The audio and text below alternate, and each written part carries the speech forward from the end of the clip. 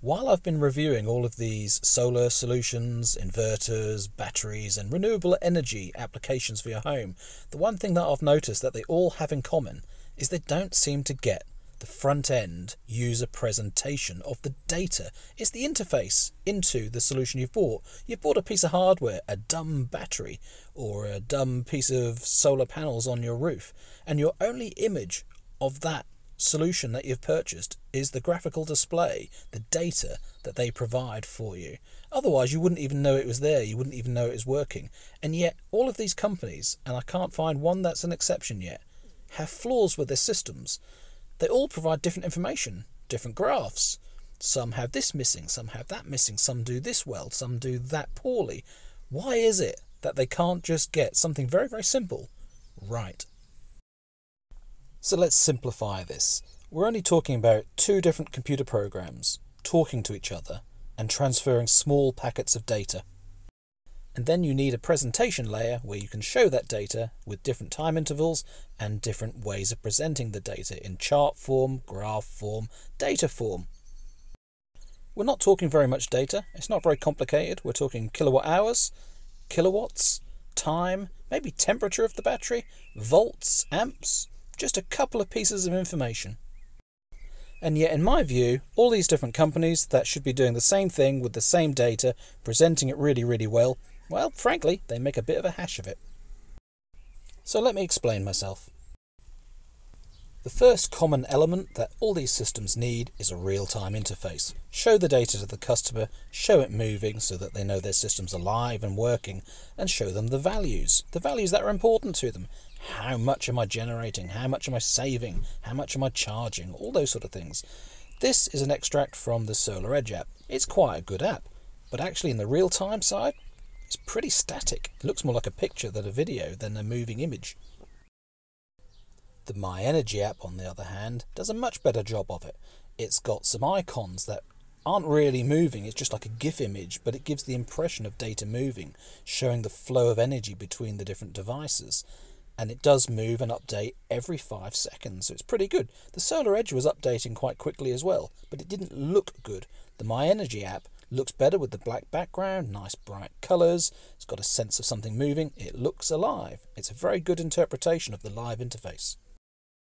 And this next interface, well, this is with the Give Energy battery solution. Unfortunately, it's only available on iPhones and the computer interface, so this is on a Chrome browser. But look at it, the white background's not as good as the My Energy's black background. There's no data value showing on any of those icons in the middle. The little balls that are showing you the direction of energy, they're not quite as obvious, and there aren't as many of them as the My Energy one. You can see that everything right about My Energy is wrong here. The data values are static, they're not refreshing, apart from every couple of minutes. Zooming in a bit further, you can really see the difference here. That, what are those lines for? What are they achieving? The white background, it's just blending in, the colours aren't bright enough. It's so obvious what's wrong with this chart. Similar story here with the Lux Power solution. So this is from the AC connected battery solution from Lux Power, and yeah, we've got now lots of flashy icons showing the movement of data, so better than the Give Energy one, but still the white background and the very small icons, not quite such a good job as My Energy, but now you've got data values. So this is doing better than Give Energy in my mind, but not quite as good as My Energy. Sadly though, this is static, this isn't updating again, not for every 2 or 5 minutes. And now a completely different interpretation from the VRM solution. This is the remote console with the Victron inverter for battery solutions, and exactly the same as what I'm using with the Pure Drive Energy battery. So the icons are good, the colours are clear, white background again, not quite as good in my opinion, data values there, and it's refreshing pretty regularly. So this is a good interface, but can you believe it's really awkward to get to? It's not on the front page, it's not the first thing you see. It's not as good. Why is it so hard for some of these companies to get this so wrong? It's not difficult, is it? It needs to be clear to see. It needs to be showing the visual side of where data's flowing. The energy flow is important. It needs to show the values.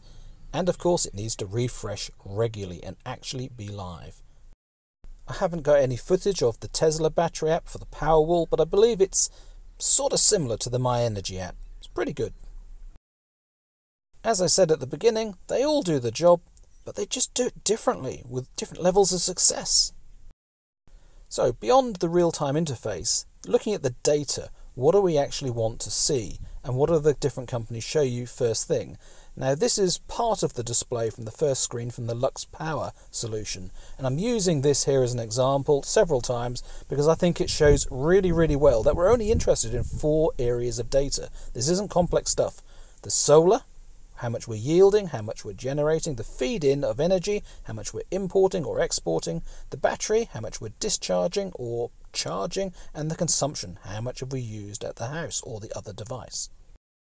The front page of the Lux Power solution shows you those 4 quadrants of data, and they're interactable. If you click them, each one will show you a little bit more data. Plus also you've got the live interface below. Scroll the page across and then you get access to some more detailed data. So the Lux Power, not a bad presentation for what they show you and what they make available very quickly and easily. So the Give Energy solution doesn't have an Android app, it has iPhone and a computer interface, and it's very different to Lux Power. It's not as condensed, it's not as easy to see, a bit more scrolling to be done.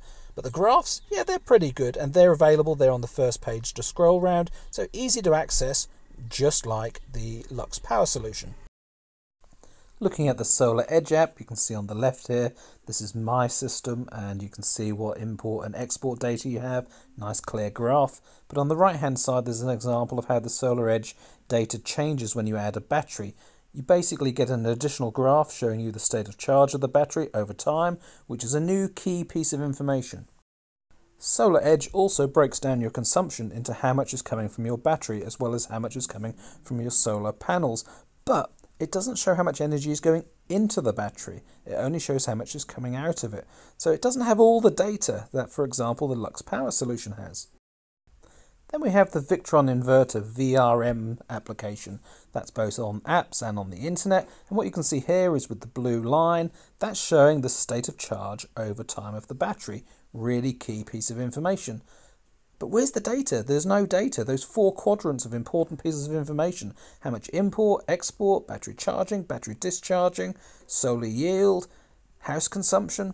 That's just not there. The data, the numbers just aren't there. That's a real drawback with this VRM solution. Yes, you've got these pale orange and red bar charts supposedly showing you consumption, but they just don't work. Also, you've got the colours. The colours are very pastel shades. They're just not very clear. Again, VRM seems to be losing the plot. It's not presenting it very well, and it hasn't got the key pieces of information. But at least it does have the battery state of charge over time. The Give Energy display only shows you what the state of charge of the battery is now. It doesn't show it over time. The data's good, the graph for it isn't. Lux Power is the same. You get a single number, state of charge right now. Doesn't show you state of charge over time. That really should be a standard piece of information, a standard graph. But let's log back into the Give Energy solution and scroll down to where the graph is and show you a really neat feature. So when they're showing you the energy that's being used, the amount of import, export, solar generation and house consumption data, this should be a standard graph really. It's on the Solar Edge, it's also here on Give Energy, but what you've got here on this Give Energy one is you can select the items and take them off the graph and then add them back in yourself. So here we're just showing grid import and it changes the scale automatically. So when you're looking at a small value, it's not a tiny piece of colour on the chart. It's big enough for you and it's zoomable. So this is really cool. The My Energy app, well, that's not quite so good. First problem, data is really slow to load. Monthly data, that actually times out. So obviously the database, that's a bit of a problem. But the graphs, they're really clear, and now you can actually see the data with the latest release. When it's in a mobile phone app, you should always be able to swap into landscape mode and change the orientation of the graphs. Not all apps do it. My Energy now does in the latest release. Clear graphs, being able to swap to landscape mode, zooming in, scales changing, being able to see the data clearly, that's what's important. If we look here at the Lux Power solution again, the zooming capability in the app is pretty poor. We're talking a line chart here, not an area chart for the same type of data. And moving it, I'm scrolling between pages, not being able to get the zoom to work very well. Can't see the data very well in the bars either.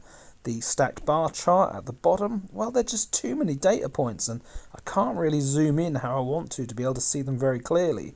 So the Lux Power's first page is absolutely brilliant, but this second page with the power details, the input and output power, and then this stacked column chart, absolutely useless. I really do find this a poor implementation compared to the other systems, and I think this is typical of what we're seeing with these applications, that some features are really, really good. The data on the front screen of this Lux Power is probably one of the best, but this, the input and output power, is probably the worst. Compare that to the Solar Edge app, well, there's no comparison. Solar Edge, I think, is probably the best for the clarity of the graphs, how you can scroll and zoom in and move across the screen. The only thing it lacks is that it doesn't automatically change the scale when you're looking at small bits of data, and that's a bit of a problem for Solar Edge. But clarity and usability and how it drags on the fingers, it's absolutely the best. Now, if I go across and look at the month view, you can see all these column charts again, and it's much harder to see what they are. So when you want to zoom, you want to zoom in nice and clearly and nice and detailed, so you can click on the individual ones and see the values. You can't do that on the Lux Power solution. So going back to the Victron app, the VRM application, this is what I have for my battery that I have installed.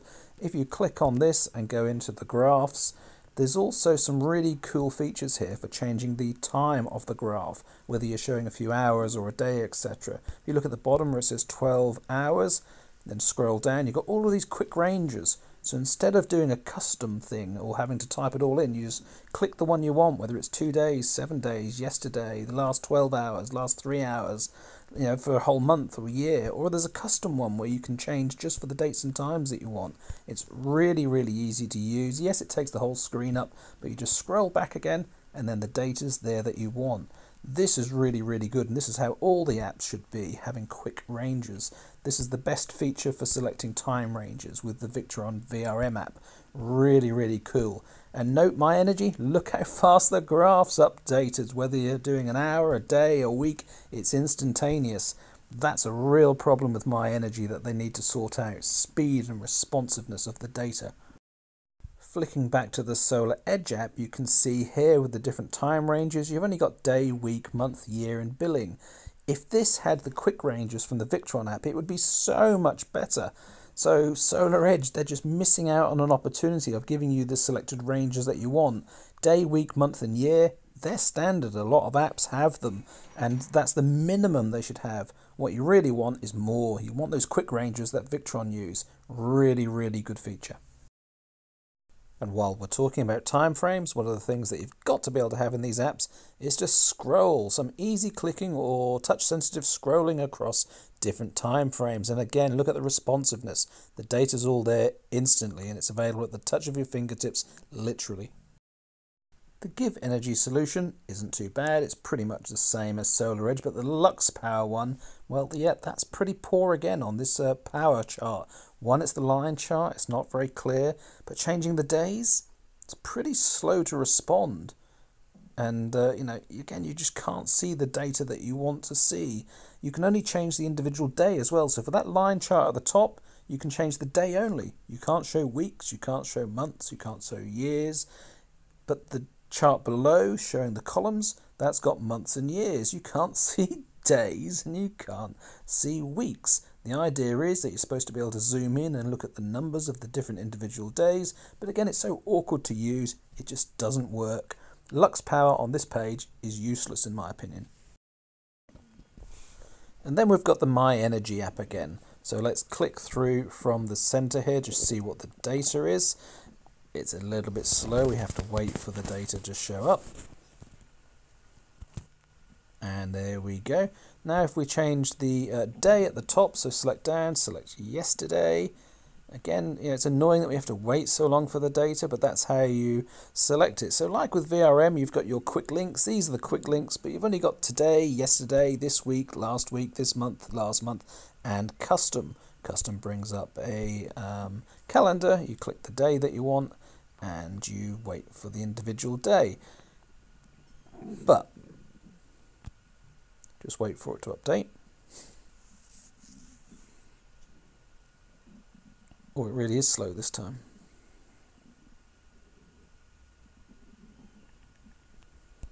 Okay, if we go back into the custom and select a different date, an older date, say April the 1st. No, it's not an April Fool, but if we click at that, it comes up really quickly because there's nothing there. So My Energy, it's got a problem there. They've got missing data in their database again. It's just not accessible.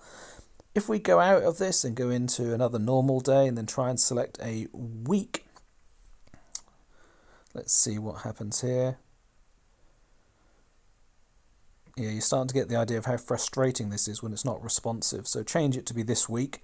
Now, because there's more data in a week than there is a day, obviously, it doesn't look like the data is being stored in an aggregated way with My Energy. They must be doing a much longer search in their database because it's taking a much longer time to show weekly data.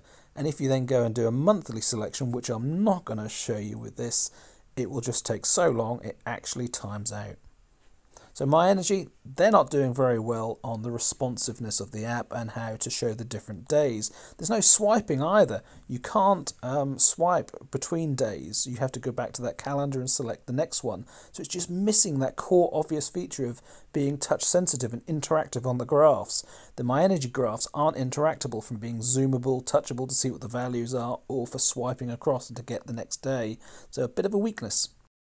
One feature that I'd like to see in all these apps, but it's really only sort of shown in this Lux Power app, is when you've got the data and you're just looking at numbers, sometimes you want to convert it to be a pie chart, then you'd like to convert it over time to show it as an area chart, or then you'd want to try it as a line chart.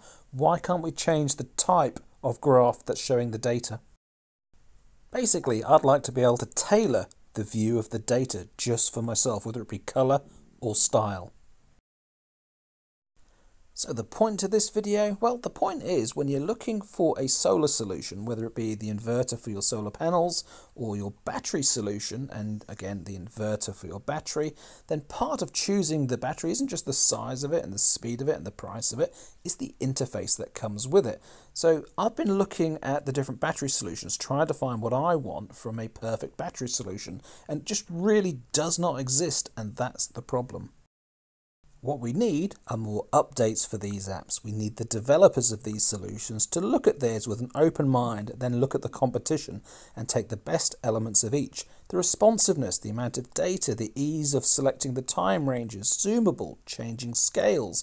We need all of those things in every one of these apps, because until one of them gets it all right, there isn't a perfect solution. But as soon as they do, as soon as a new player gets it perfect, the front-end user solution, that'll be what will sell the battery, if of course they get the price right. Thanks for watching, as always. Please like the video if it's provided any benefit to you at all and you've watched it to the end, then you probably have enjoyed it, so click like please and subscribe to more videos. See you again soon. Bye bye for now. Natural is not outspoken, but he likes to speak and he likes to be spoken to. Natural is happy around his way.